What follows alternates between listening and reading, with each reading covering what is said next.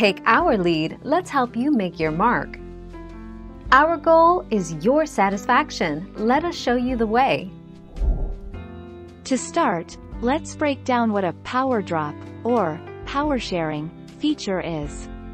The name is pretty self-explanatory, as the phone could now double as a charging pad for various accessories for the phone. This includes items like AirPods, another iPhone, or even an Android phone. Pictured is it's Qi-enabled as well.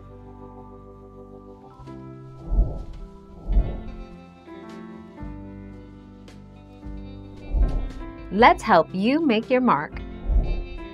Charging my iPhone overnight will overload the battery. False.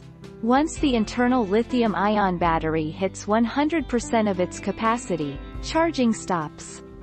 If you leave the smartphone plugged in overnight, it is going to use a bit of energy constantly trickling new juice to the battery every time it falls to 99%.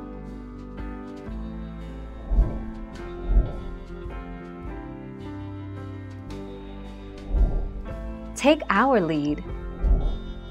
Rumors have long suggested Apple may launch iPhone to iPhone power sharing, with reports claiming iPhones already have the internal components for power drop, but the feature has been disabled by Apple and is being held back by iOS.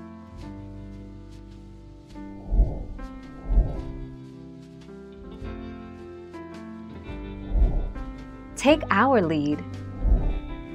Apple recommends, as do many others, that you try to keep an iPhone battery between 40 and 80% charged.